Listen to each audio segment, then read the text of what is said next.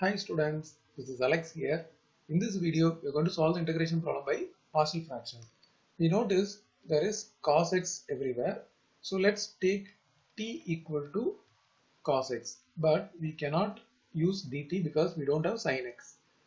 Now integration 1 minus t numerator and denominator is t into 1 plus t and we have dx.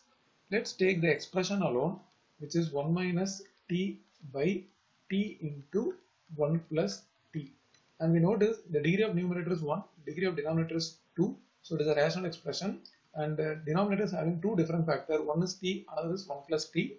As we already discussed about the partial fraction rule, when the denominators are different, we apply the first rule, which is a by first factor plus b by second factor. If there is a third factor, then c by third factor.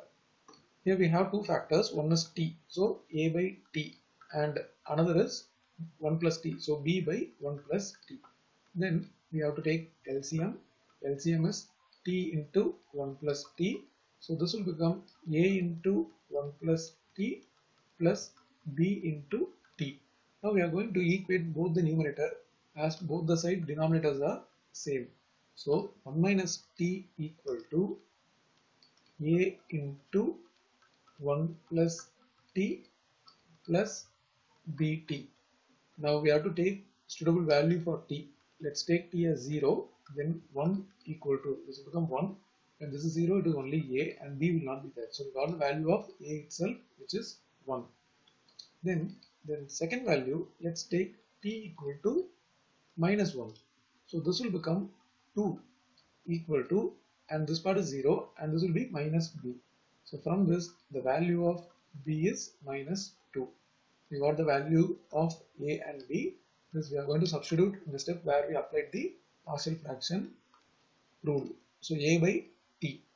So integral 1 by t, but we have dx. Similarly, plus integral b by 1 plus t. So this is minus 2 by 1 plus t, and we have dx. Since the integration is with respect to dx, we have to replace the t in terms of x.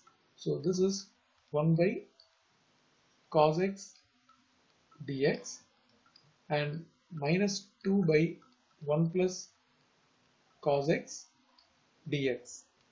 Now coming to this, it will be taken to the numerator. So this is secant x dx. Minus 2 taken common, then we have 1 by 1 plus cos x is 2 cos square x by 2 dx. So we can cancel these two. Now again, this term we can take to the numerator. So this is secant x dx minus integral secant square x by 2 dx. And the formula for secant x is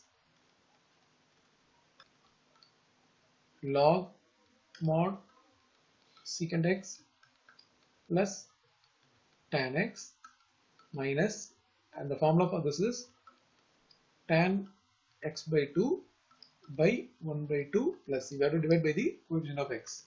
Now this becomes log mod secant x plus, and the second term is minus 2 tan x by 2 plus c.